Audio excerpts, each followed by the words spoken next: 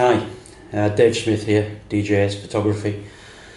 This is the first in what's probably going to be a series of videos to show the tilt shift lenses, and it's actually in response to a comment on one of my Scheimpflug videos where somebody had said that they really enjoyed the video but they would have liked to see some kind of results from the movements, maybe on the ground glass.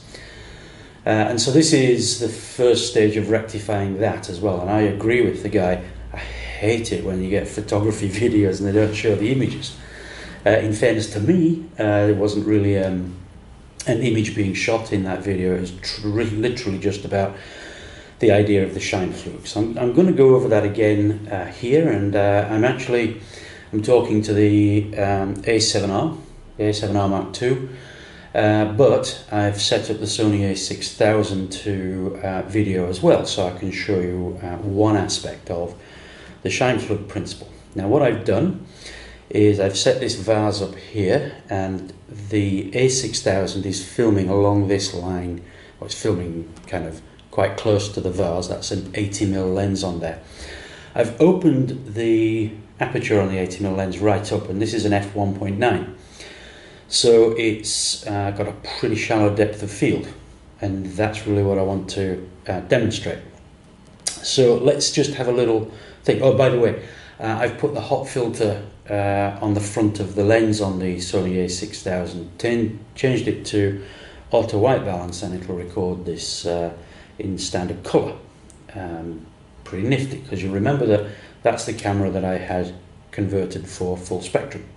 Anyway, let's get into this. So remember that the Scheimpflug principle is in two parts. Most 35mm size cameras, medium format cameras, operate on one aspect of the Scheimpflug, which is that if the film or sensor plane, the lens plane, and the image plane are all parallel to each other, then the image will be in focus within the bounds of the depth of field for that lens.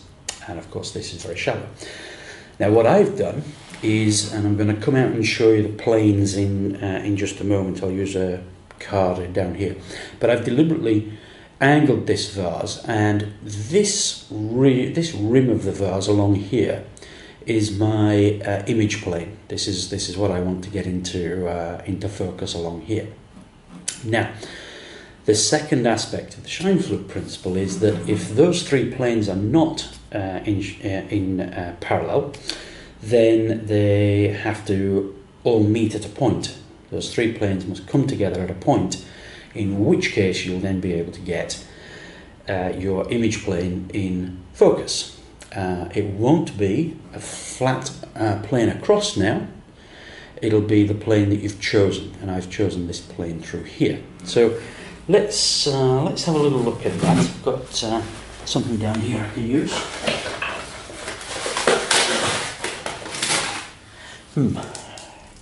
Easier to get that. Easier to say that I'll get that than I thought. Very dusty. Okay, so down here is the image plane, and you can see it's going off in that direction. Okay, now let me come out from behind here and show you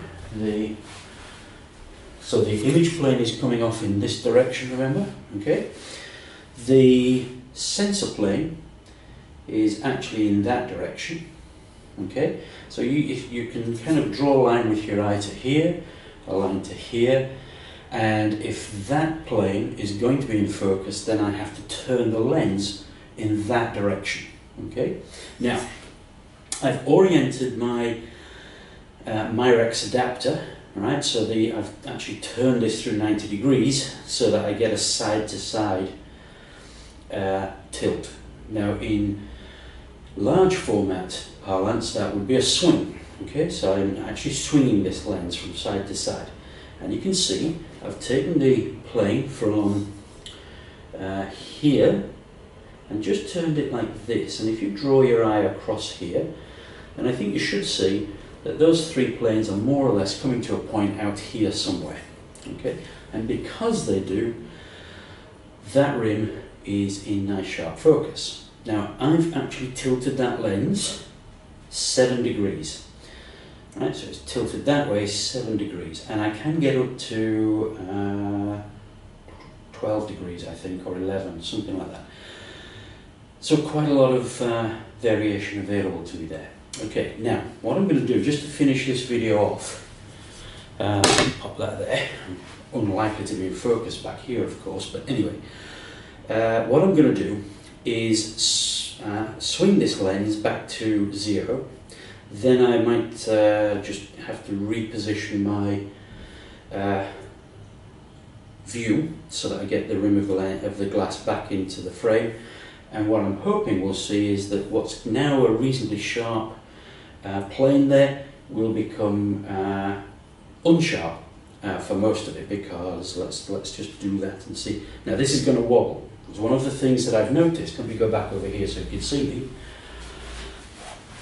Just before I do that then, one of the things I've noticed about the A6000, and I haven't had a chance to investigate a solution to this, but when I put it on a tripod, its tripod mount really is not stable one little bit. Wobbles like a good one if you touch it. So that's really a problem, and one way that I might solve that is to put a battery holder on the bottom and possibly a right angle bracket, although I'm not intending to shoot in the vertical format. It's not really a format that I like very much. I need to do something about this this wobble. At the moment I'm using cable release and not, you know, touching the camera is not my kind of way anyway, but it is a problem. So when I move this angle of tilt back to 0, you will see a lot of wobble. I'll let it calm down and reframe and then see what we see. Okay, so let's have a look. Right, so into here. So I'm going to just push that Myrex back. I do need to reframe that. So there is the reframe. Just check that. And sure enough, it's not clear to me exactly what's in focus, but somewhere towards the middle of the rim, I would say, and the two corners are well and truly out of focus. I'm going back over here again, and just to say that that's a short, quick little demo. I'll bring those two pieces of video together in Premiere, but just a quick short video to show you the effect. So now that I've moved that lens back, the sensor plane and the lens plane are both parallel. So they aren't going to come into focus for this plane that we started with. So because they're parallel, the plane of sharp focus is now going to be parallel to them, so somewhere through here. And then your depth of field is forwards and backwards. And I think what I'm seeing is a sharp focus sort of in here. And then because that's a lens that's wide open at f1.9, the depth of field is probably from about here to about here, right? So pretty shallow, and the corners are both soft and noticeably soft. So I hope that gives you a picture of what the tilt function can do in terms of the Scheimpflug principle. I hope that you get to see a little of the Scheimpflug principle in action there, and what that difference looks like. I will make more videos about both the Scheimpflug principle, its application to these lenses, and one thing in particular is that we set this up there to give a nice sharp plane along the image plane. Don't have to do that. At the moment I've got this area here in focus. I could turn that whole mount round and tilt it in the other direction, get this in sharp focus, and really throw these corners out of focus, because then my plane of sharp focus is going in this direction. Okay, and your depth of field is going like that. Okay, so you don't have to manipulate your lens to give you sharpness across a plane. You can actually tilt it in, as it were, the wrong direction, and shift the plane of sharp focus around so that it's not matching the plane of your object, and then you are really pinpointing right in. And I'm going to show that idea actually when with the 10x8. I'm going to set these cameras up to view the ground glass screen and show, because the 10x8 has way more movement, so it's much better to show you the Scheimpflug than the tilt shift lenses. But I wanted to show the action of the tilt shift, that you don't need actually very much tilt. I've pushed this right the way around here. This is a long way around.